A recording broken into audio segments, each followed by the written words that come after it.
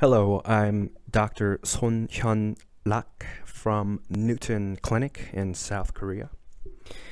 Today's topic is about the UV implant. And just to give you some background on this topic, I want to go over the basic history of implants with regard to this UV implant surface treatment. During the Brånemark era, when he made his endosseous implants, he claimed that it was better to have a smooth surface. On the contrary, when ITI implant came out by Straumann, they claimed that a rough surface was better. And so this became a debate. But of course now, we've confirmed very obviously that rough surfaces are better. Then came the issue. The problem was, alright, if rough surfaces are good, how do we make it rough? Straumann at this time got good results with a surface called SLA, which formed two-fold craters through sandblasting with large particles coupled with acid etching. Due to problems with patents, though, and the difficulty in mimicking Straumann's technology, other companies came up with a different way to roughen the surface, which they called RBM, and many companies still use this RBM today. Even after the patent expired, it was difficult to replicate SLA, but through the years, this problem is solved, and now a lot of companies use SLA. It has become widespread and very commonly used. If we just look at one advantage of SLA over RBM, it's due to the titanium oxide layer that is formed on the SLA surface. This layer is essential due to its ability to promote cell activity, and the SLA has this part. However, for the RBM surface, no matter how much we look through the SEM microscope, this layer was never consistent, and in some cases, it never formed correctly. And so it became known that the prognosis of RBM surface was much worse compared with the SLA surface. Again, if we look at the microscope image of SLA, we can see that the surface is composed of these two-fold craters. So it was proven that better conduction of osseointegration was achieved, and we can see the cell proliferation and also see the collagen network forming on this surface through many studies. But then there's this problem. When implants are fresh out of the production line, they show this hydrophilic characteristic where the water is almost like absorbed onto the surface. But after even just one day, we can see some hydrophobicity start to come on. Then after 1 week, then 3 months, the implant loses all hydrophilicity and becomes completely hydrophobic. And due to its reaction to water, it results in a condition where optimal osseointegration becomes an uncertainty. It has since been concluded that the longer the implant stays on the shelf, the worse it is for optimal osseointegration. So now we knew about the advantage of SLA, but since this titanium aging happens no matter what, as time passes, coming up with a solution to this aging became important.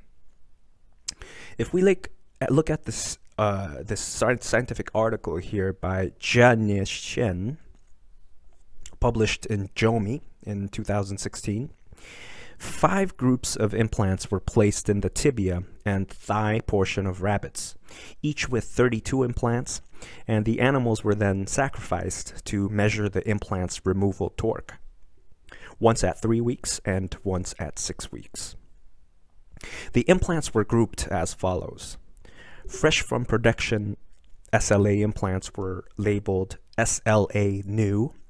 The second group of SLA implants on the left were left in normal packaging and exposed to the environment for 4 weeks, called SLA old. The third group was like SLA active from Straumann. SLA new was stored in saline solution for 4 weeks, then implanted. The fourth group was basically the second group, the SLA old implant, but then treated with UV light immediately before implantation. And the last fifth group was basically the third group, the SLA active, the mod SLA group, treated with UV light before implantation. As you can see in this table, only the second group was hydrophobic. In other words, all the other groups besides this one was hydrophilic. Also, the 5 groups of implants were tested using a method called XPS to measure the amount of carbon on their surface. They found that, of course, the carbon ratio on the SLA old group was very high, and both the UV treated implants showed comparatively less carbon than the SLA new group. And through the results of the removal torque measurements, we can confirm that the removal torque of the SLA old and mod SLA were a little bit lower than that of SLA new. And on the other hand, we confirm that the UV treated implant groups had significantly higher removal torque measurements. The next table shows the results of BIC measurements. We can confirm here that the BIC levels were much higher with the UV treated implant groups, and also we conclude that there was no significant difference in BIC between the regular UV SLA and UV SLA submerged in saline. Though through this publication, and also through our own clinical cases, we can see that UV treated implants have stronger reverse torque and better osseointegration. But now we should be able to understand the reasons for such results and how to properly take advantage of its effects. That's the point of my talk today. I want to explain this main topic at 4 levels: the molecular level, the cellular level, the implant level, and the clinic level, where we discuss how it practically is used in our clinics. Let's first look at the molecular level. When titanium implants age, hydrocarbon matter sticks to the surface. That's just science, it's natural. Let's take a look at the process of how UV light exposure removes these hydrocarbons. These particles of hydrocarbons are stuck on the surface of an aged titanium implant. When UV radiation hits the surface, a reaction called radicalizing takes place, and these hydrocarbons are removed through evaporation. This is the general process of how a clean surface is obtained. Let's delve a little bit deeper into this process. According to research, this kind of titanium aging is seen even within 1 hour after production of the implant. Hydrocarbons attach themselves, and the more time passes, the more they attach. So when UV radiation hits, the titanium surface becomes energized, releasing electrons and a pair of charges due to the energy. Then oxygen molecules in the air react with the negative charge on the surface to create a reactive oxygen ion called superoxide anions. This compound has high oxidation power, so it's highly reactive. Okay. In addition, water molecules in the air meet with the remaining positive charge and lose an electron, forming hydroxyl radical ions, which are also strong reactive oxidizers. Due to their high reactivity, these hydroxyl radicals bond with the hydrocarbons on the surface to form H2O and CO2, then evaporate into the air. Similarly, the remaining superoxide anions also bond with the hydrocarbons, repeating the same reaction and causing the carbon to evaporate into H2O and CO2. When the UV radiation is finished, the hydrocarbons on the surface have all disappeared, and thus results in a super clean surface. So in UV photofunctionalization, it is a critical point that the hydrocarbons are removed from the surface and the implant surface is returned to its original state. The original state of titanium surface actually carries a positive charge, but the hydrocarbons change the surface to have a negative charge. But through the UV radiation process, this negatively charged surface not only returns to its original positive charge state, the charge actually gets stronger. The other critical effect of UV treatment has to do with water. H2O molecules carry a negative charge. They are magnetically attracted to the positively charged titanium implant surface. So we call this effect hydrophilicity. So there are numerous tests to show this. UV treated implants attract and absorb water, while non-UV treated ones repel water. The UV implant on the left, you can clearly see that the blood is being pulled into the thread grooves. Conventional implants, on the other hand, not only dislike the blood, it looks like it hates it. It pushes the blood away. Because blood carries a negative charge and the implant also is negative, the magnetic effect is repulsion. And the older the implant gets, the more this effect is enhanced and has a greater effect on osseointegration. To summarize, when titanium implants are first produced, the surface is perfectly clean with no hydrocarbons. This means that the implant carries an original positive charge and results in it being hydrophilic. As time passes, biologic aging takes place and this state changes. The implant ends up repelling moisture and water due to the hydrocarbons making the implant carry a negative charge. But when UV radiation is given to the implant is returned to its original state. And if the radiation continues, the implant's original positive charge becomes enhanced and amplifies the hydrophilic effect. So that was the molecular level explanation. And now it's time for the cellular level. So let's look at how cells react when the implant surface charge changes. In order to understand the cellular level, we must first understand the process of osseointegration. So let me touch on this first for a bit. Now, imagine that an implant was just placed. The surrounding bone is fractured, damaged, and blood vessels are hemorrhaged. Plasma proteins called albumin, fibrinogen, and fibronectin spill out in between the broken blood vessels. The important thing is that cells which carry a negative charge will be strongly attracted to the positively charged implant surface. Now, after this, platelet aggregation must take place to form blood clots. So this shows this process. After this, a type of cytokine which acts as messengers, such as thromboxane or PDGF, is secreted and signals non-differentiated stem cells to differentiate into fibroblasts. Following this, fibers called fibrin monomers come out from the platelets and form a web-like structure called fibrin network. These are all processes of blood clot formation. So now, when forming the blood clot, another very important factor is produced during the process, which paves the way for bone formation, called the provisional matrix.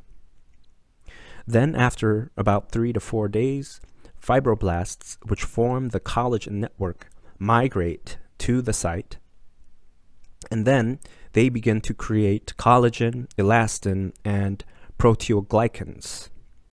Around the blood vessels are undifferentiated mesenchymal cells. These are a type of stem cell, and the first thing they need to do when the implantation takes place, of course, is to find and heal the damaged vessels around the implant.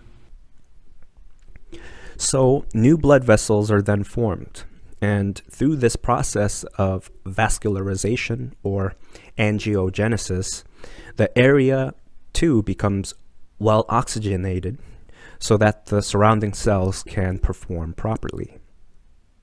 The next step is to start the process of osteogenesis, but first, osteoclasts are activated. Osteoclasts attach to the fractured edge of damaged bone and begin resorption. This is to create space for new bone to form. During this process, cytokines such as BMP and TGF-beta are secreted, and these send signals for new bone to form.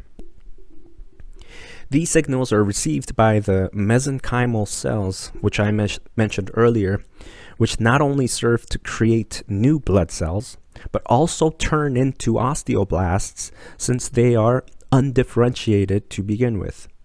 These cells migrate to the implant surface and finally differentiate into osteoblasts.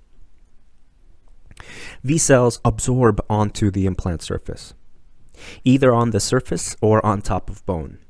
The important thing to know here is that the mesenchymal cells cannot attach to the surface without the help of plasma proteins, which were first spread onto the surface in the beginning of this whole process. After attaching, the mesenchymal cells then differentiate into osteoblasts upon receiving the signal from BMP produced by the osteoclasts. These organic compounds then use calcium phosphate to strengthen and begin the process of bone generation. So, the woven bone forms here and later turns into denser bone. When we look at the interface between the bone and the implant surface through a microscope, it looks like the bone is sticking right up against the titanium surface. But if we take a closer look through an electron microscope, we can see that there is actually a thin protein layer between the bone and the titanium surface. This layer is what the albumin and fibronectin, the plasma proteins, are, which I mentioned earlier. I think this part is very important. So after formation of trabecular bone, weak bone is formed. Then after the remodeling process, this bone turns denser into hard bone, which can withstand loading, and we call this entire process osseointegration.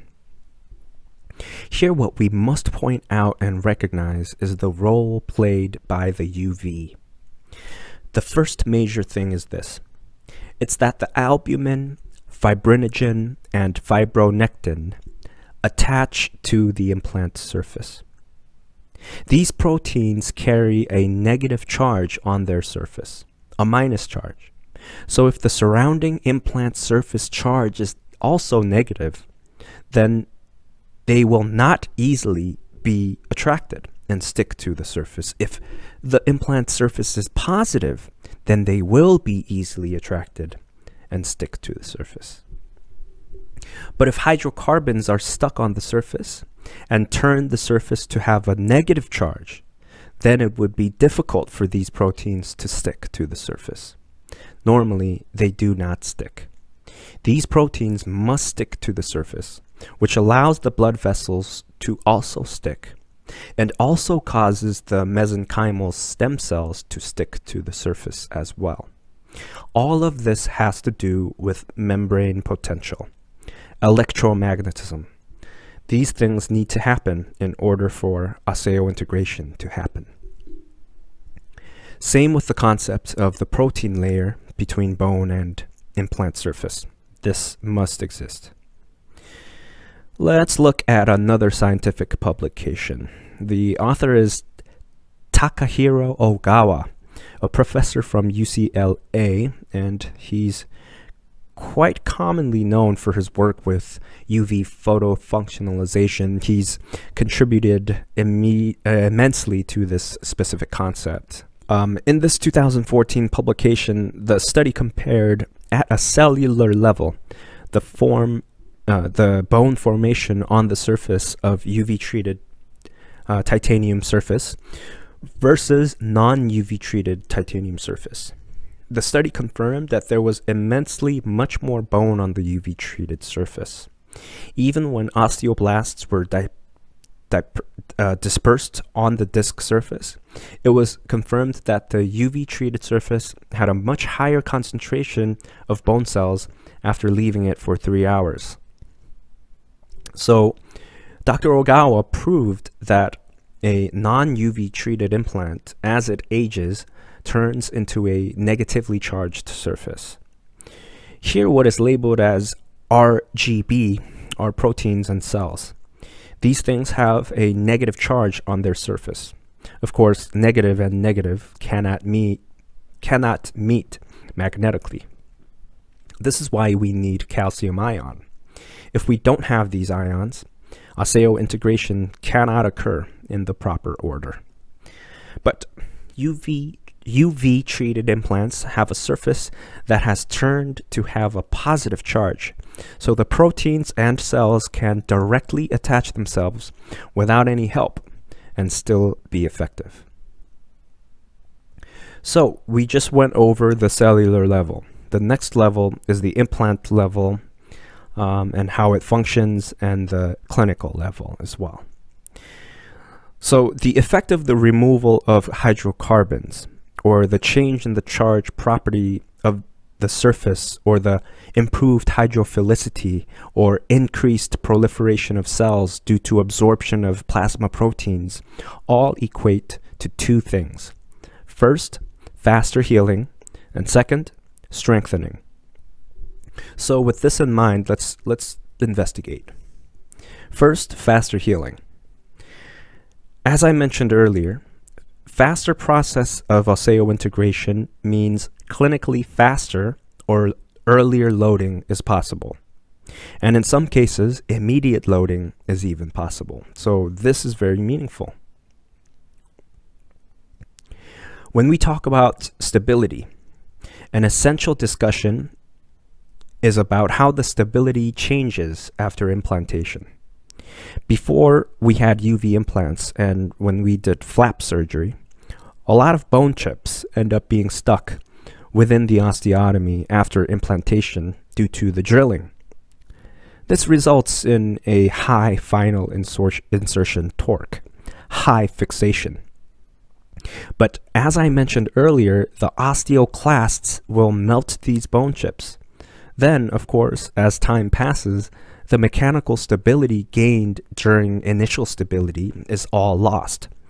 But as new bone is formed, even though biologic stability was 0 in the beginning, as time passes, it will improve and become biologically stabilized. We as clinicians can't exactly separate these two parts because they are all part of one process. But from the clinician's perspective, we evaluate stability as a combination of these two concepts, and it goes like this. We often express timing after implantation as 3rd week or 4th week after implantation. We know this to be the weakest point in stability, and we have established theory that we must pass this weak point time period in order to do the loading. But as I mentioned earlier, UV implant is faster. It attracts cells faster. So this entire curved line shifts to the left because the phase of secondary biologic stability happens faster along the timeline. We can have this effect. And as a final result, the total stability line increases, as you see here. So a core factor of this UV implant is that the UV can secure a much more reliable stability compared to the conventional implant. If we look at the publication by Akiyoshi Funato, who studied the success rate and healing time and stability of UV implants, This study looked at the ISQ values comparing between 222 non-UV treated implants and 162 UV treated implants.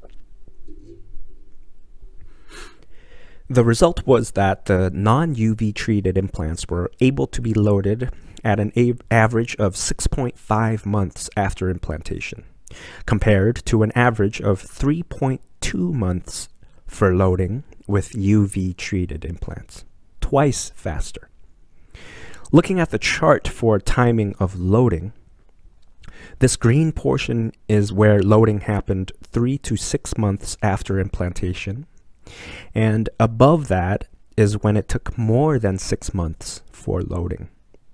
If you look here below, this black portion is when immediate loading was done. So this study confirmed that UV treated implants had more chances for loading, for immediate loading, and also took less time in general for loading.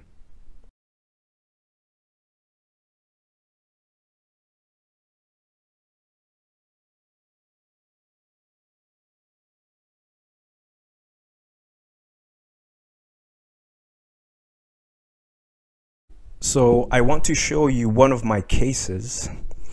This patient's upper anterior teeth had some roots in bad condition, so they needed to be extracted. So 4 implants and a bridge restoration was planned after extraction. We used guided surgery to perform flapless surgery, so the surgical guide was designed, as you can see. This is the SD radiograph after implantation.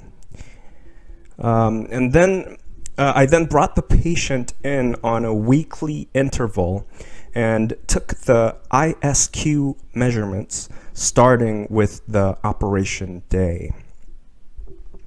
And the smallest measurement, which was on operation day, was 65.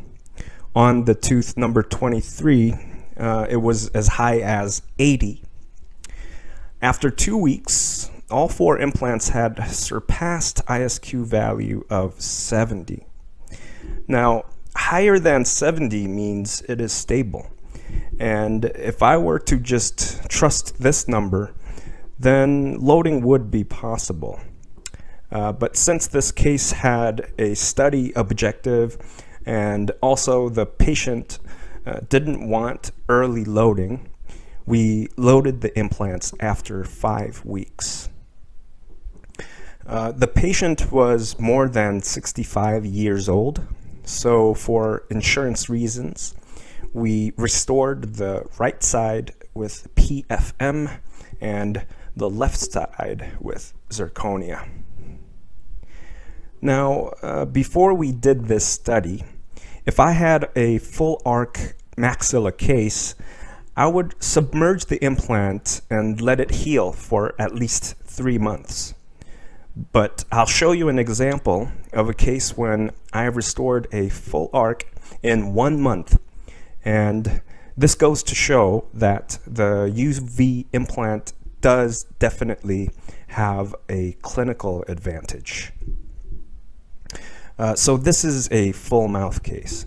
Full mouth cases are even more dramatic, right? The remaining teeth, as you can see, all needed to be extracted.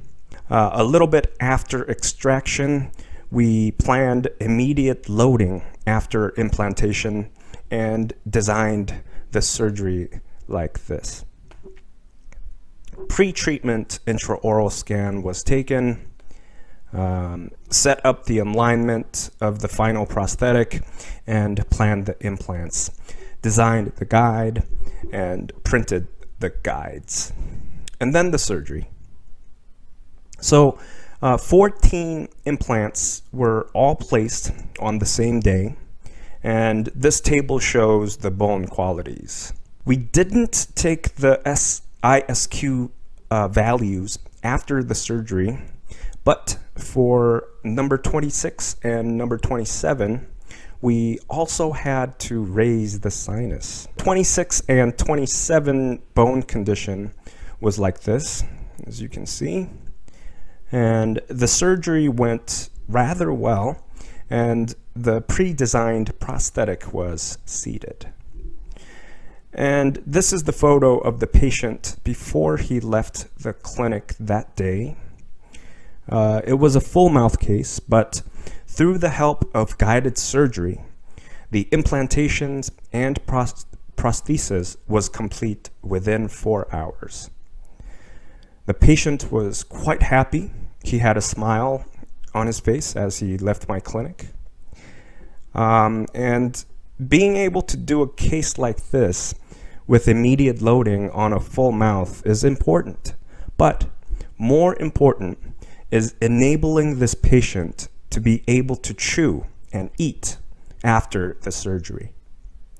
And it was through the help of the prosthetic, but I don't think it would have been possible without the guide and the UV implant. I think the combination of these two, the guide and the UV implant, is the ultimate combination that exists on the market today. To add to this graph that we saw earlier, if we add on the flapless surgery factor, I think it will look like this. With flapless, the secondary stability curve will move a little bit more to the left. And the reason is because cells create bone. And in order for bone to form quickly, the blood supply is important.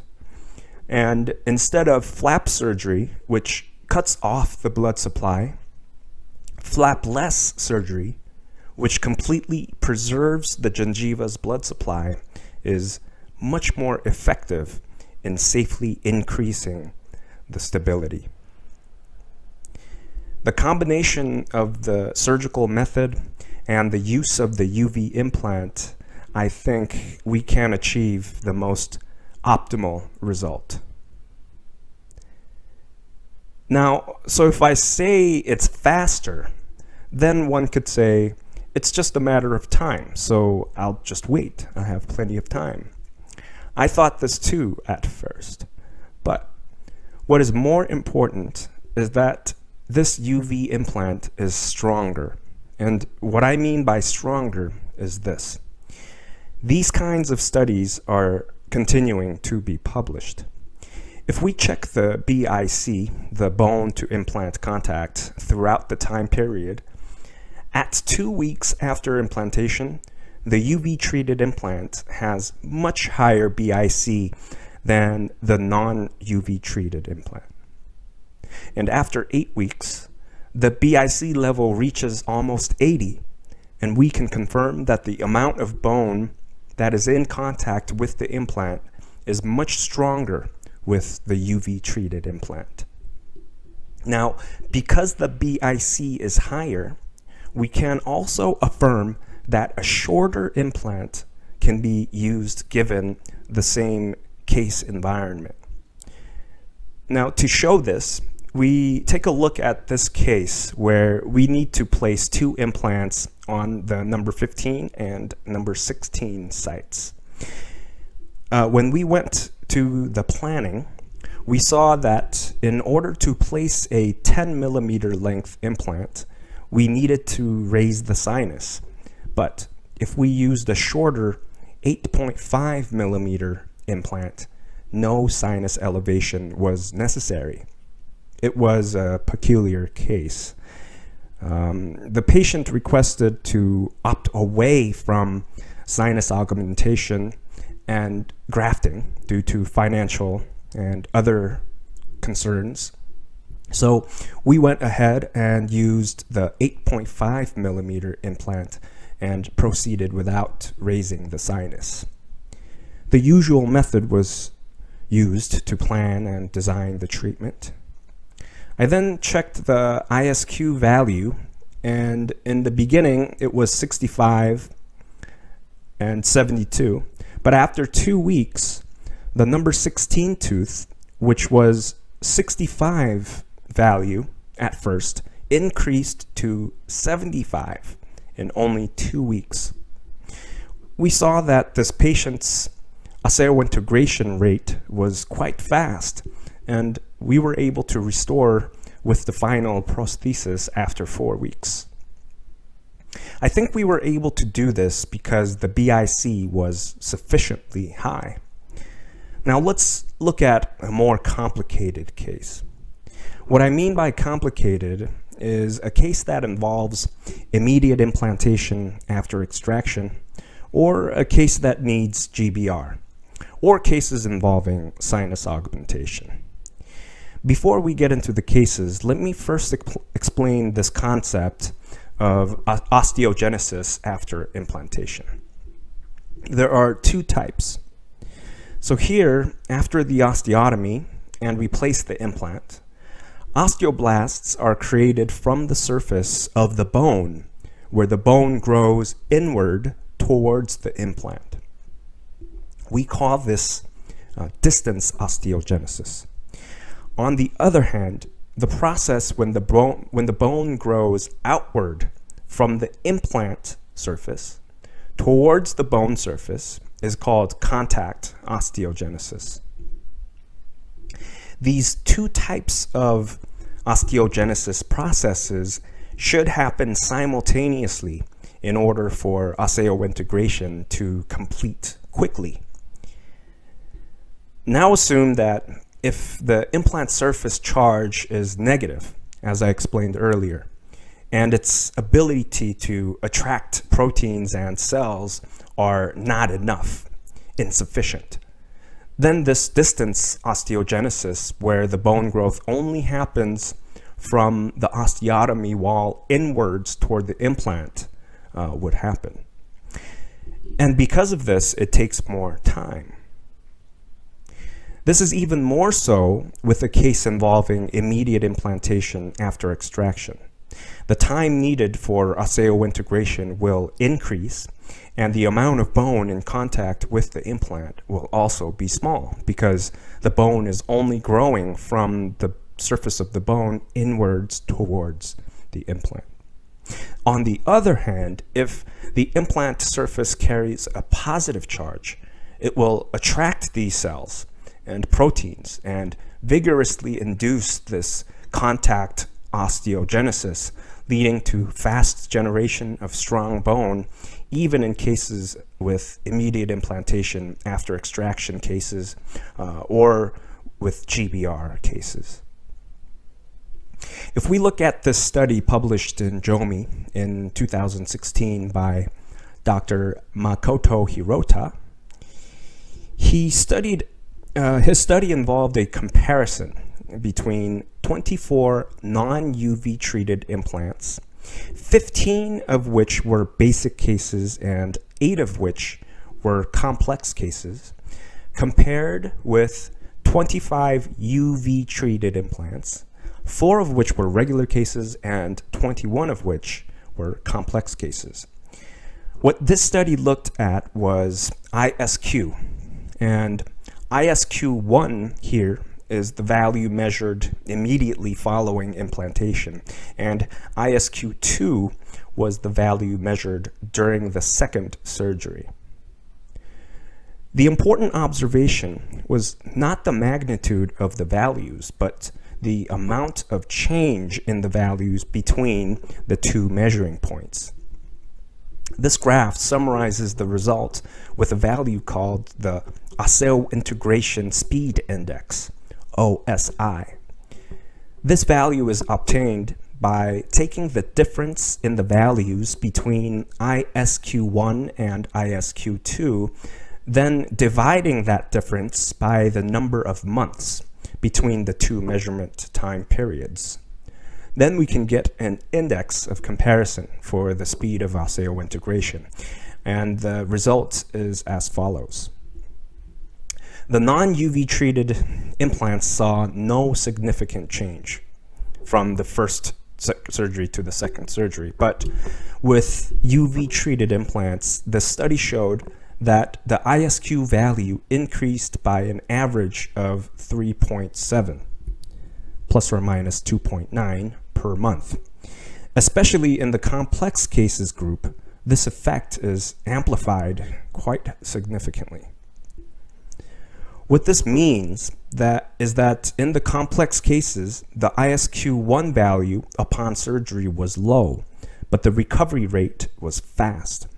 And when we look at the cases involving the sinus, we can see that the index for UV treated implants was 5.5, indicating that the recovery rate was very, very fast.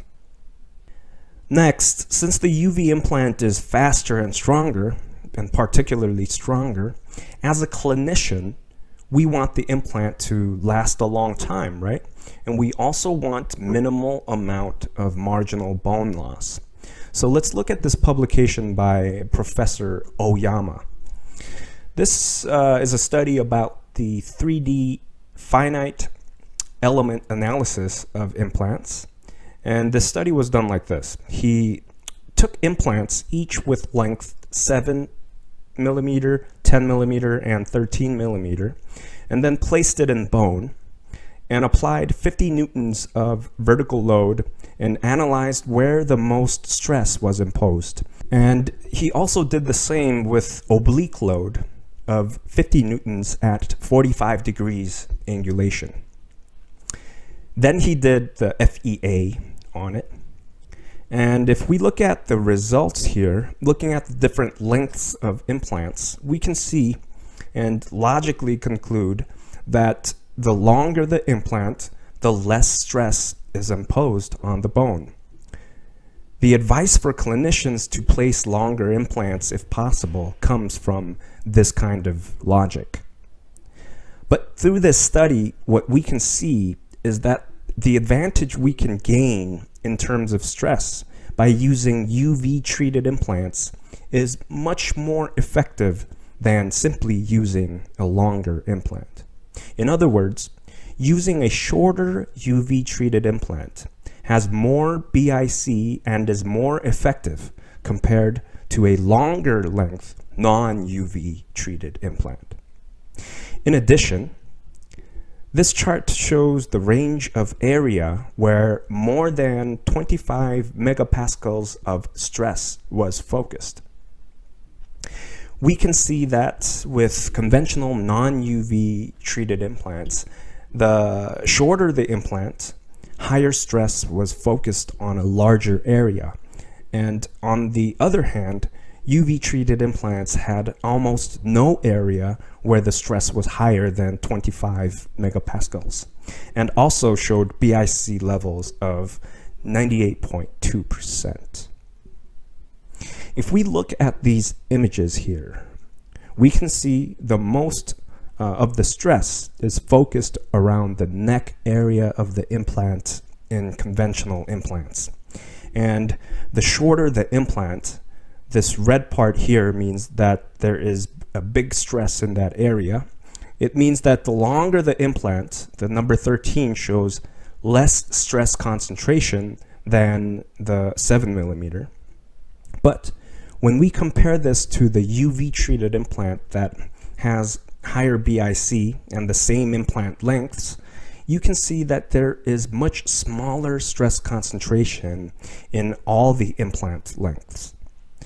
The same results were seen with the oblique 45-degree angle load tests. So because the BIC is high, stress distribution was very good even if the implant length is short.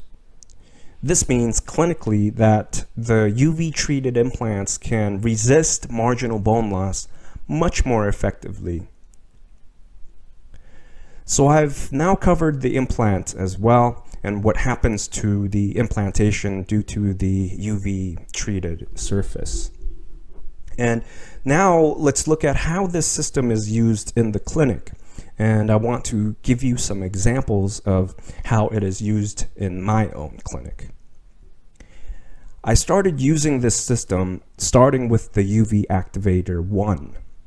So this came out about 2 years ago from DIO. With this machine, it had the advantage of preventing chances for contamination because the implant is placed in the machine while it's still in the ample. And also had a very important strength, actually, and that there was no ozone created during the process. But the UV treatment process took 15 minutes. It is often said that you can change the world in 15 minutes. Clinically, this 15 minutes of wait time was very difficult to manage. For example, you can have the situation when there is a surgery scheduled, so you prepare the implant, but then the patient doesn't show up. Or there's a situation when everything goes well to prepare the implant and the surgery happens, but then during the surgery, you have a hard time getting initial stability and you have to change the implant size, change the length or the diameter, right? And if this happens, you got the patient on the chair, everything is open, but you have to wait right in the middle of the surgery.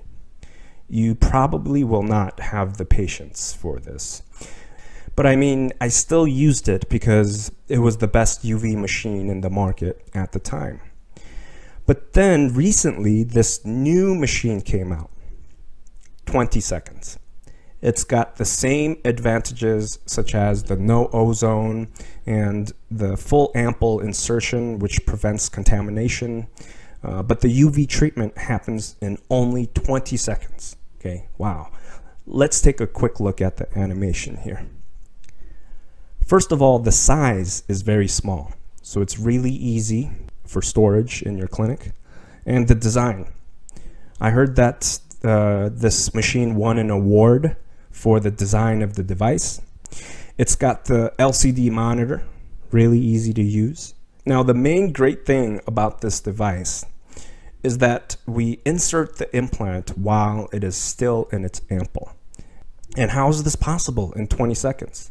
That's the innovative technology. In the machines before, the UV rays came from only one direction. But this new device shoots the UV rays from 360 degrees, so it reduces the time of the treatment dramatically. It makes it really easy to gain the hydrophilicity.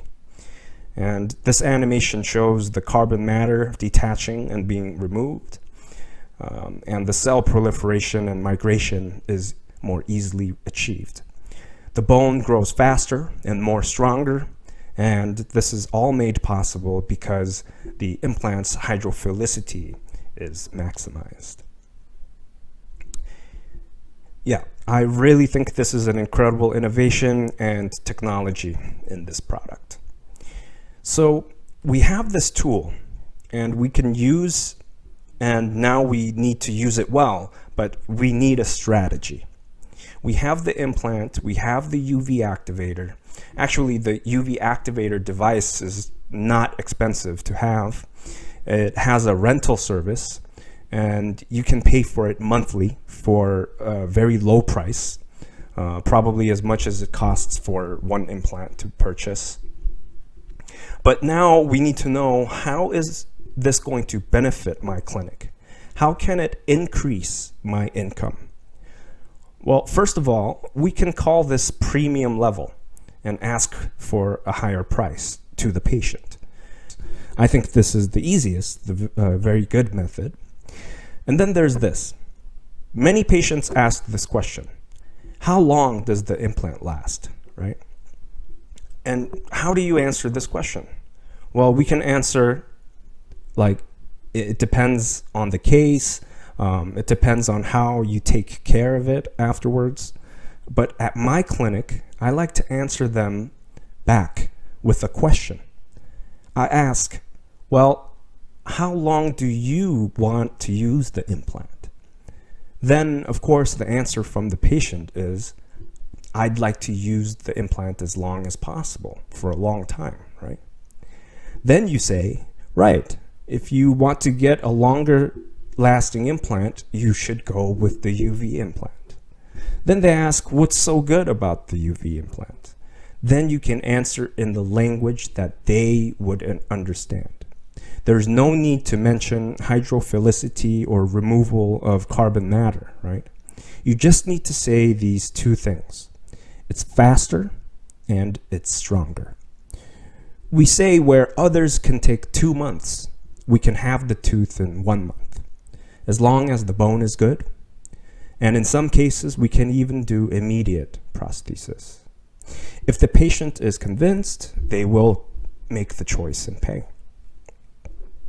Also, there are many times when the patient asks for a discount due to the multiple implants, right?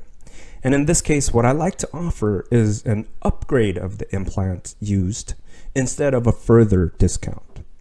I think this has a better effect rather than reducing the price. But the skeptical patients always ask, how do I know if I'm getting an upgrade? This is a good question because they can't see, right? Seeing is believing. So what I like to do is to actually show them. And the thing is that this device is perfect for showing. This video is of an actual surgery at my clinic. The patient is waiting after all the drilling was done, and we show the patient as it happens, and we say, we're treating the implant right now so that it is enhanced and makes the implant faster and stronger. And watching this, the patient will be assured that they are getting what they paid for. Now, money is important, but I think there's something more important here. In complicated cases, when the bone is not good, instead of worrying after the surgery about the outcome of the treatment, instead of that, using the UV implant and knowing that I've used a proven effective implant, that it is going to have a faster bone growth and a stronger one, and being able to load the sinus case even faster than others, this satisfaction that I can give to the patient and myself, this is even more important. And lastly, because I have to see this patient multiple times for the next 3 to 5 years or more, but I know that the marginal bone loss resistance is better with this UV implant, I am more comfortable and my mind is at peace. So it depends on you, the clinician. You can take more value in the increased monetary gain or more value in self-satisfaction. I've heard that UV is good, but I never really thought about the reasons why. But I realized something really big while preparing for this lecture. And that's that implants age. I've seen advertisements like this, the inventory ages. At first, I didn't know what this meant, but now I know. Some implants we have in the clinic are new. Some are 1 month old. Some are 1 or 2 years old. We didn't really pay attention to this part before, but after seeing this presentation, we can see that in just 1 day, the hydrophilicity changes and the surface of the implant changes and has an effect on the osseointegration. We can think to ourselves, well, that's just the way it is, but let's look at this from the patient's perspective. Let's say that 2 patients paid the same price for implants at a clinic. One of the patients got lucky and received an implant that was only 1 month old and had good results. But let's say the other implant, or the other patient number 2, got kind of unlucky and received an implant that was in storage for 1 year and later ended up having problems with the implant. This is not fair. They paid the same price but got different treatments. This is inequality. Simply put, I think that this UV treatment technique is able to turn this inequality into equality. After I prepared this presentation and I realized this, Now I treat all my cases with this UV implant if possible. That's all for my presentation. So thank you very much. Thank you.